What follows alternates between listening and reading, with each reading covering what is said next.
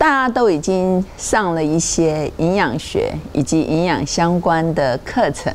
相信大家也希望能够成为营养师。那要成为营养师，到底要有什么样的一个程序呢？事实上呢，国家对于这个营养师的认证考试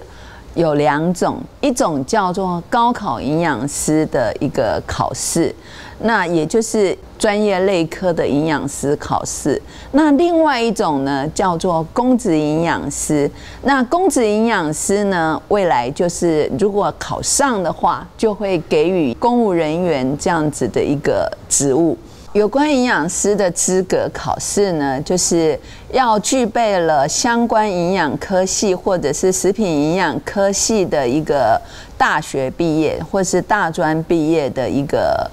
资格，然后呢要修满了20个学分以上的相关课程。那这个相关课程呢，就是包括了营养学、公共卫生营养学，还有就是生物化学以及生理学，再来就是团体膳食设计，还有一些膳食疗养学等等，还有一个很重要的就是卫生与安全的课程。那这一共呢，大概就是有20个学分。好，那这个20个学分呢，要修满了以后呢，还要再增加一个叫做校外实习。那这个校外实习呢，就是包括了你可以在医院或者是学校、机关团体的一个团体膳食场所实习，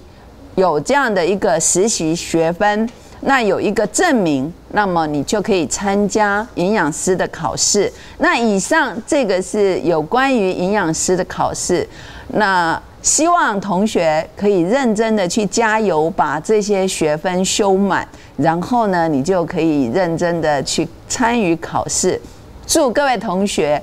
能够金榜题名，得到营养师认证哦。